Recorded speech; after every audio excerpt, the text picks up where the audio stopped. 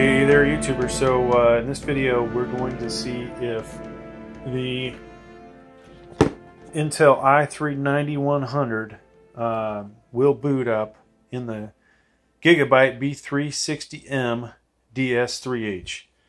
So and with that said, I have not done a BIOS update on this motherboard, and you will get to see what BIOS is installed.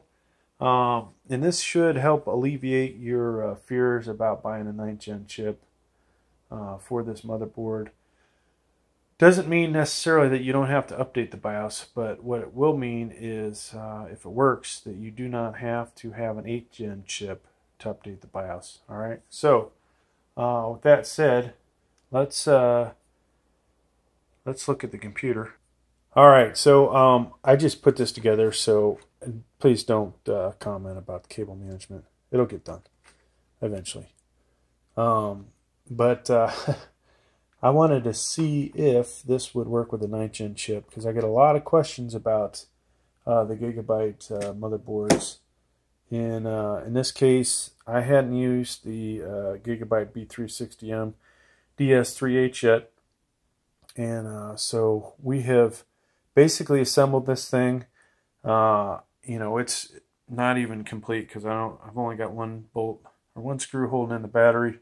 Not the battery. I've got one screw holding in the power supply. I put one measly stick of 4 GB RAM in here, and obviously we've got you know, issues with cables in here. So we've got a solid state hard drive in here. It actually already has an operating system on it. So if it does fire up, don't be surprised if it the first screen shows something else. We will go into system information. Then we'll probably even look at the BIOS if we can get in there on the boot up. This thing boots up pretty fast, so sometimes we miss it.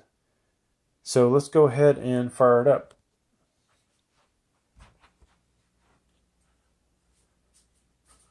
And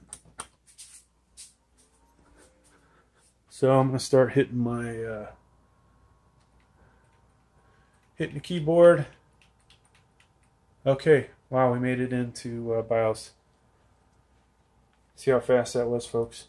If you don't have a solid state drive, you need to get one. Alright, so BIOS, and I'm probably in the wrong spot. I always do that. System, sorry. Okay, so if your Gigabyte B360M DS3H shipped with a BIOS that is frickin' old, like that one, 1 year old. Actually, we're almost 13 months old now. This will boot up with a i3 in it. Okay, so in here you can't really tell it's an i3. You should be able to.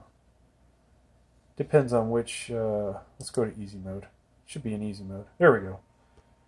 So I don't have to go to system info. You guys can see there, that is a legit i3-9100 in the socket, and exactly what I told you. There is your motherboard with the BIOS version F5.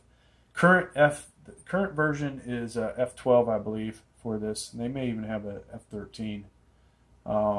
So you can basically see that it works, folks, and we're good to go.